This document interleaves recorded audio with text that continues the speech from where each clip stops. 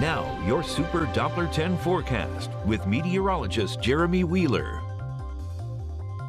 Look at these high temperatures over the next few days. I mean, we're way above average today and tomorrow. 73, 74. Yesterday, we were in the low 70s. Made it to 72 in Norfolk.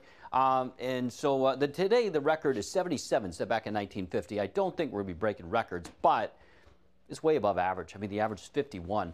So 56 Saturday, 59 Sunday, and then 46 for a high on Monday. We've got the cold kind of coming back for a couple of days, and it won't be quite as cold as it was just recently, but still, the temperatures are going to dip big time going into early next week. So our chances for rain, you know, this morning, a slight chance. There'll be some sprinkles and drizzle, and then this afternoon, scattered showers, 40%. Pretty dry Friday morning. Friday afternoon, scattered showers again. Maybe a few thunderstorms, though. And then Saturday, a 60% chance of rain. And the Friday, Saturday forecast, the chances keep going up and down a little bit. So kind of got to take it day by day. And that's because we've got a couple of systems going on. We got number one today, a stationary front to our north and west, and then an area of low pressure to the west that'll be moving through as we go into Saturday and Sunday. So anyway, right now we got the warm, humid air mass in place. You can clearly tell that. And yeah, I mean, right now the temperatures are up. We're in the 60s currently. The dew points are in the 60s or around 60.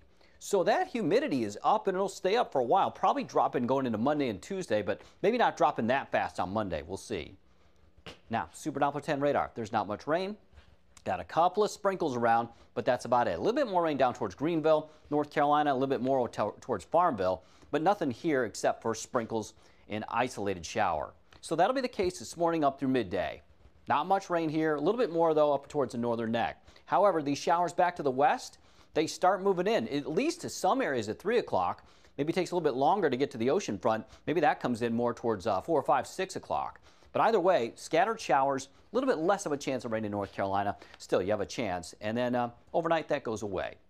Now, tomorrow, we'll start off with pretty quiet weather. I'd say maybe a mix of sun and clouds out there first half of the day.